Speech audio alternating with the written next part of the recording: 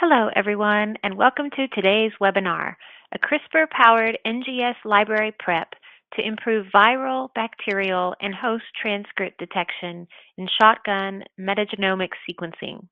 I am Marie Stone of LabRoots, and I'll be your moderator for today's event. Today's educational web seminar is presented by LabRoots and brought to you by Jumpcode Genomics. To learn more, visit jumpcodegenomics.com. We encourage you to participate today by submitting any questions you may have during the presentation. To do so, simply type them into the Ask a Question box and click Send. We'll answer as many questions as we have time for at the end of the presentation. You may also submit any technical issues here as well if you have trouble seeing or hearing the presentation. This webinar is educational and thus offers free continuing education credits. Please click on the Continuing Education window at the bottom of your screen to obtain your credits. I'd like to now welcome our speaker, Jon Armstrong, Vice President of Research and Development, Jumpcode Genomics. Jon, you may now begin your presentation.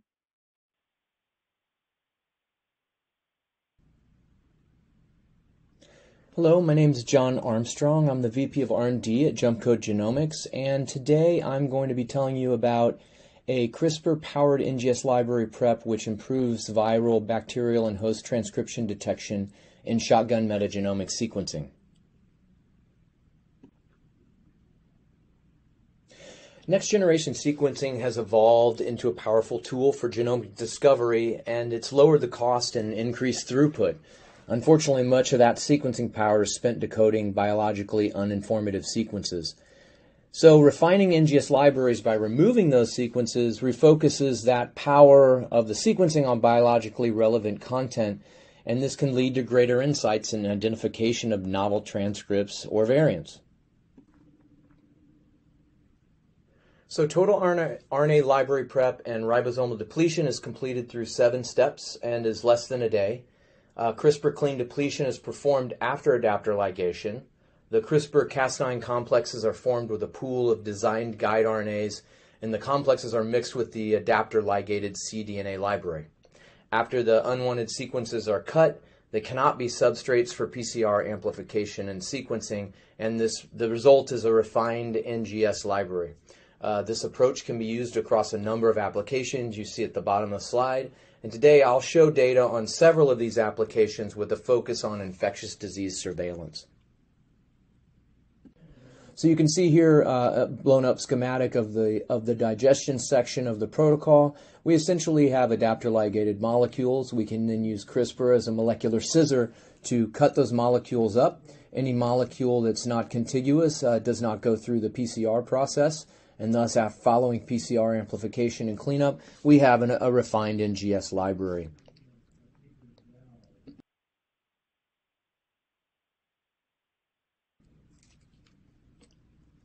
So this next section of data that I'm going to show focuses on the removal of ribosomal RNA from bulk RNA libraries, and it employs Jumpcode's full solution, which is our library prep and depletion kit. The data shows, it basically shows the tech works, that's why I'm showing it to you, but ultimately it sets the stage for further development around infectious disease detection.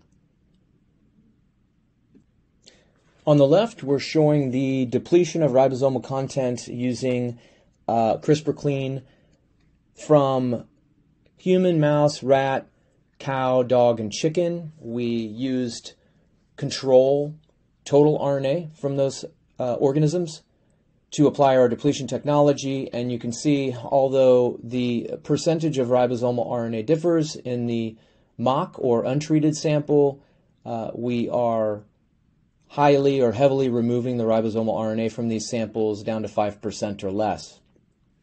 On the right side, the graph on the right, you can see that if we calculate the rate of ribosomal depletion, which is simply the percentage of mock in the sample minus the percentage of depleted ribosomal divided by the mock, you can see here that we have greater than 90% ribosomal RNA depletion across these organisms.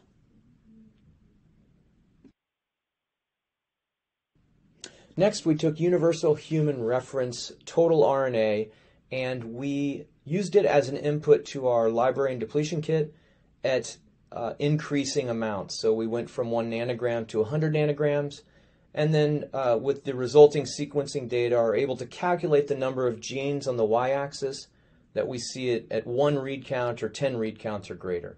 And you can see here that the number of genes discovered is very high for each of the inputs, and is also comparable, showing that the method and platform that we're using here with CRISPR depletion is consistent and robust across this input range.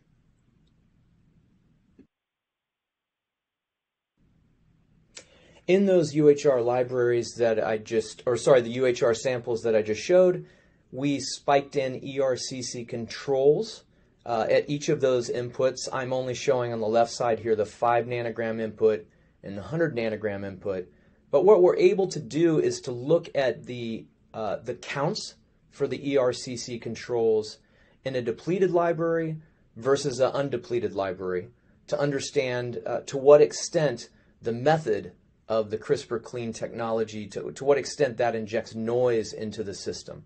And you can see here that when comparing the counts between a depleted library and an undepleted library at 5 nanogram input, a very high R squared and strong linearity of signal across the ERCCs. This is showing consistency here and very little technical noise or method noise being injected into the system. And also we see that same linearity hold at 100 nanograms of input as well with a depleted and an undepleted library. On the right side, the graph here, we're looking here at the gene counts, not the ERCC counts, but the gene counts of the human genes in the UHR sample for 100 nanograms of RNA input on the y-axis and 5 nanograms of RNA input on the x-axis. And you can see here that the linearity holds true for human genes as well, with an R squared of 0.99. On this slide, we're showing the results of looking at fold change of human gene expression, which helps to quantify noise. And here we're looking at the fold change between human gene expression at 5 nanograms and 100 nanogram library input. And the expectation is that the signal should line up across the 0 line if there is no fold change between the two different inputs. And as you can see here, that expectation is met, showing total input RNA has little to no effect on noise.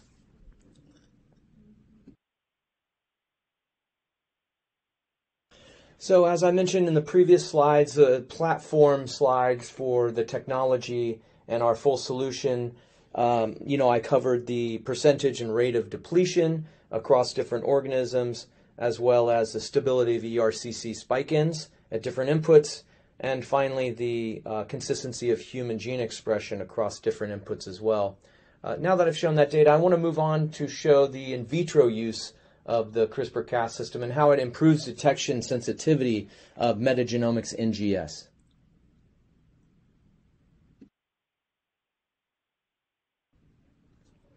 Before I show any data, I first want to show the study design we employed. We used COVID samples for the study design. Of course, the COVID genome is serving as a proxy for any infectious disease here, but COVID samples are relatively easy to get a hold of right now. We used 60 nasopharyngeal samples, 45 COVID positive, ranging in cycle threshold values from RT-PCR from 16 to 39, and we had 15 COVID negative samples. Each one of these was split into 3, where one consisting of 1 control and 2 replicates for depletion. Each one of these then went through sequencing library construction and depletion. So we had 180 samples there. Moved into sequencing at 2 by 150 bases, and then downsampling the data to 80 million reads or 40 million clusters. We then employed a 5-prong analysis approach using ID-seq for pathogen detection, SARS genome assembly, NIAID priority pathogen assessment, and GSED clade identity for the genomes. We used STAR for alignments and GATK for variant calling. Kraken-2 we used as a Kamer-based system for interrogating the composition of the samples. a pipeline called dgen-R for differential expression for host response, and then also custom in-house pipelines for computing depletion rates, where we use the SILVA database, which is a compendium of all known ribosomal RNA sequences. I'm going to show data from each of these analyses today. First, I'm showing the performance of the CRISPR-Clean Plus system for depletion of ribosomal RNA. We've taken a subset of the samples from the 60 sample set, and we're showing here a COVID negative on the far left, moving up through the cycle threshold values from 16 to 38, showing a total of 7 samples here. You can see that the nasopharyngeal samples, the percentage of mapped reads to ribosomal RNA, which is shown on the y-axis here. The percentage of mapped reads varies from sample to sample, but we are very effectively able to reduce the ribosomal content from the human ribosomal RNA and from bacterial ribosomal RNA in these samples.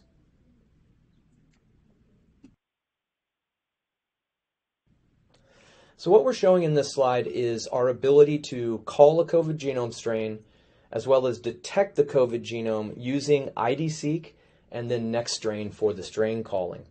You can see that the samples here that are in green in the table, these are samples that we have been able to call the strain, and what we mean by that is, are we calling the strain of the COVID genome through next strain far down the clade tree, and do the replicates for those samples both, or for the replicates have the same strain call, showing consistency there. And you can see down to approximately a cycle threshold of 30, we are getting a confident strain call for these samples.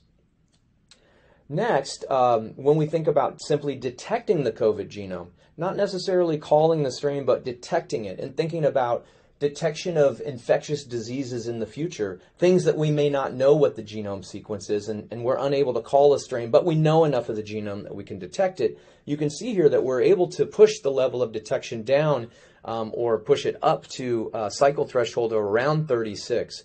How we define that as detected and not strain called is that each of the replicates may not share the same strain call, or there's been enough genome sequence for ID-seq to assemble contigs of the genome, but there's not enough for next strain to confidently call that strain, and thus it places it simply on the trunk of the clade tree, which is the 19A essentially.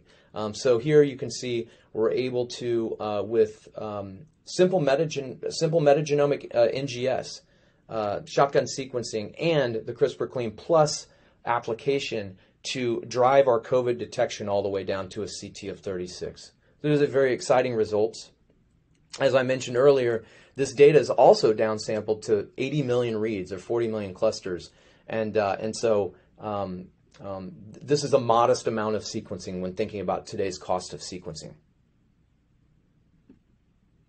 Next, using in-house and custom pipelines, we can look at things like what's the breadth of COVID genome coverage or breadth of assembly that we could derive from our sequencing data downsampled to 80 million reads, and what's the depth of genome coverage, and how is that affected by cycle threshold. So you can see on the left here that we're seeing 100% genome coverage of the COVID genome up to about a cycle threshold of 27, and then we see that decrease as we move beyond 27 up to 32, and then going down below 10% genome coverage as we move into cycle thresholds of 35 and higher.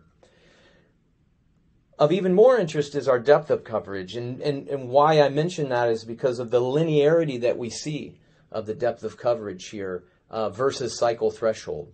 And thus, in some ways, we have the ability to pin our average genome coverage to a cycle threshold. And this is interesting in a number of ways. But here also, just to mention, I'm showing an average of the replicates here, and you can see that even up to a level of say of 33 or 32 CTs, we're still obtaining greater than 1x depth of coverage across the COVID genome. In the next 4 slides, I'm going to spend some time showing some data around composition. This is using our Kraken pipeline, as well as some information from ID-seq. As I mentioned earlier, The COVID genome in the study can be thought of as a proxy as well for other infectious diseases, things that could be emerging or things that are already known about. But understanding what additional information we can gain around composition using the CRISPR-Clean Plus approach, I think is high value.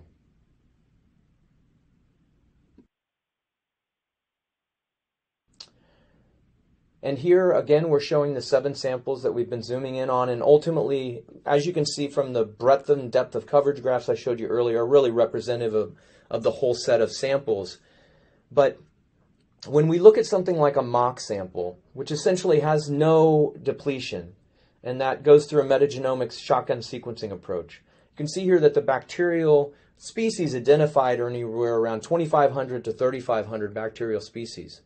But when we then apply the depletion approach, we can see that now that we're removing those ribosomal reads that were previously there, because we remove those ribosomal reads before they ever make it on a sequencer, we're now then opening up sequencing real estate to reads that were previously unsequenced in the mock samples. And now we're driving additional coverage not only over bacterial species that we already have seen, but also bacterial species that before were hidden in the noise. And now we're bringing up anywhere between another 1,000 or 500-fold bacterial species in this sample. This increases the sensitivity of discovery, and it also increases your ability to discover new things about these samples that you may not have known before, things that could serve as biomarkers or things that could serve as potential identification for co-infections or for other types of infections that may not be related to what this person is actually presenting for. And this slide is showing exactly one of those samples where we have a COVID negative patient, or sorry, somebody that's COVID negative, and they're going in to have a test done because they believe they may have COVID, and we can see from the shotgun sequencing data that this is a rhinovirus A in this negative sample. It's the highest scoring component in both replicates from ID-Seq. And rhinovirus A it's one of the most common viral infectious agents in humans, and it's the predominant cause of the common cold. So it could be assumed from this that this is one of the reasons that this person went in to get a COVID test. But we're able to detect this, and if under the state of doing an RT-PCR or even using a primer set directed towards COVID, this is something that you would not pick up in the sample. And again, here's another example. We see that a co-infection in a COVID positive sample. So this is sample 403. The CT value of this sample was 26.53, showed up as a strong positive. But again, in here, rhinovirus C co-infection in both replicates with an extremely high score from ID-Seq. And again, cause of common cold. This is a co-infection. You can see, again, good breadth and depth of coverage over the rhinovirus genome here. And so here, now we're detecting co-infections in a COVID positive sample. And here we're showing an example that's a little bit more exploratory, but this sample showed up with a high score for this virus called babesiosis. It is a virus that's related to malaria. And it has a 1 to 4 week incubation period, but the symptoms include fever, general feeling of ill health, fatigue, and loss of appetite. And again, you can see down below here in both of the replicates that we have significant genome coverage shown, and albeit this may not be the reason that they presented for a COVID test, but at the same time, this shows that from an exploratory standpoint, we're able to increase discovery in these types of samples using the CRISPR-Clean Plus approach. So I'm going to spend the next couple slides talking about host response. We undertook an analysis or transcriptional analysis of using the human gene content in these samples, something that you could not do unless you're doing a shotgun metagenomics approach. But I'm going to talk about some of the findings from this, but really we wanted to center on our analysis on, can we find pathways that may be involved in the host response to these infections. And so in that way, we were able to analyze COVID negative, the 15 COVID negative, versus a subset of COVID positive samples.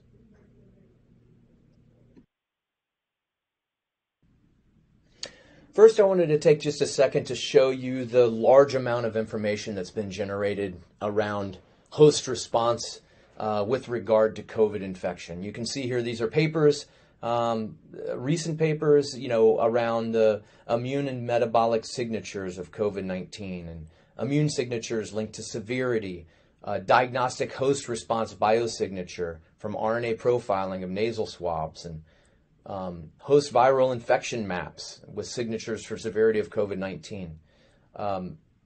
This type of interrogation of the host response with regards to an infection obviously has been extremely important with regards to COVID-19. But also, it will continue to be extremely important as we move forward and we have new strains come online of influenza, or even when we think about this data with regards to the next pandemic. To be able to take a look at host response and understand these signatures for the next pandemic and do it as quickly as possible is going to take a shotgun metagenomics approach. And also, it's going to take a methodology that removes the noise and makes the signals more clear.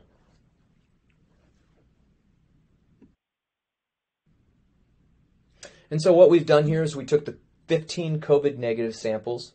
Even though they may have presented with a cold or other things like that, we still take the COVID negative samples, and then we took the COVID positive samples that were less than a CT of 22, which were 29 samples. From those, we're able to perform a differential expression analysis using dgen-R. From that, we found a signature of around 150 genes, and then we're able to look at those genes within gene ontology pathways. And you can see here on the left the upregulated terms in the COVID positive samples strongly related to immune system. So we've got T cell chemotaxis, regulation of natural killer cells, macrophage migration, macrophage chemotaxis, lymphocyte chemotaxis. This one has a very, very, very significant p-value. Eosinophil migration, eosinophil chemotaxis. All of these movements of immune cells, migrations and things like that. So we're easily able to identify with statistical significance these upregulated pathways in the COVID positive samples versus the COVID negative samples. By the way, we did this with no underlying metadata. We did not have any metadata concerning the severity of the patient's response to the COVID in the positive samples, the severity of the response. And we didn't have any metadata around the negative samples. And in fact, as we know from looking at one of the samples that has rhinovirus in it, that these were not true negatives that were taken from people that had no symptoms at all whatsoever. Yet, still, with the lack of meta information, we're still able to find these statistically significant upregulated immune pathways in the COVID positive samples.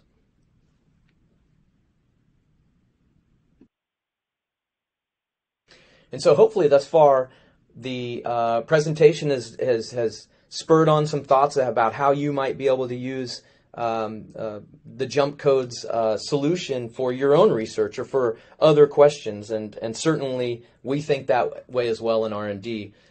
Sometimes good and sometimes bad, but I'm going to show a couple slides around other applications we've applied this to, and these may be things that you've thought about or were potentially going to ask questions about. So hopefully I can answer some of those now.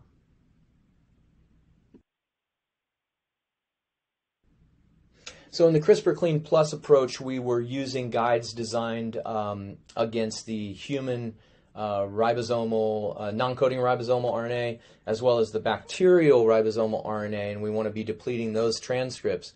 But in the case of single-cell and isoseq, because those approaches are poly-A based, at least right now, we want to be thinking about the reduction of other gene types since the contribution of non-coding ribosomal is very small. And in this case, we're really focusing our attention, at least for some of this initial data, on the mitochondrial coding and ribosomal coding transcripts. And so for our single cell set, initially we have what we call our 90-10 set. Takes the top 10 coding mitochondrial genes and the top 90 coding ribosomal genes, and then we have guides designed towards those for depletion.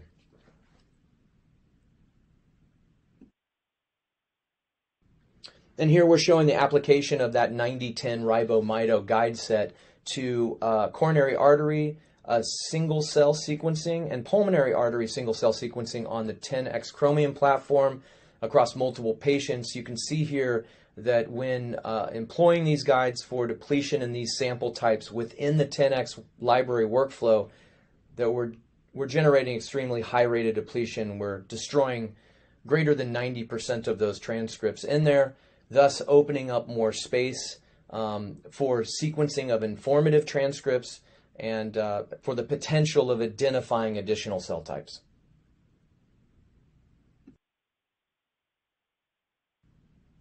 We've also applied these guide sets and methodology to the 10x Visium system. You can see here on the left side the tissue slices, or the imaging of the tissue slices, where we have the depleted on the far left and the control next to that. You can see that as we look down through the two mitochondrial genes and the two ribosomal genes that are lighting up in the control, we're greatly removing those in the depleted sample.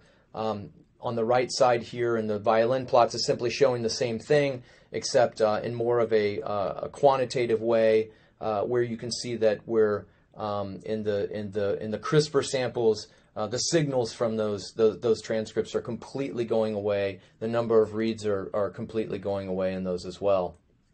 And so, the depletion of these targeted regions is significant, and the depletion across samples is significant. And as I mentioned before, when we're removing these transcripts prior to them going on a sequencer, we then open up that area on the sequencer to reassign reads that would have originally gone to these transcripts or gone to these genes. And we're now reassigning those reads to other genes that are going to be more informative.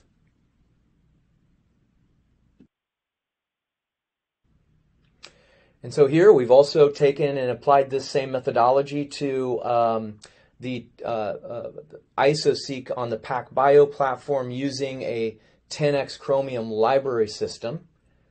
And you can see here as we look across these single cell IsoSeq samples where we have sample A and sample B, and we have RPL and RPS, which are ribosomal targets for each of those, and then the MT, which is our mitochondrial targets for each of those, that those originally made up around 15% of all of the data in these samples.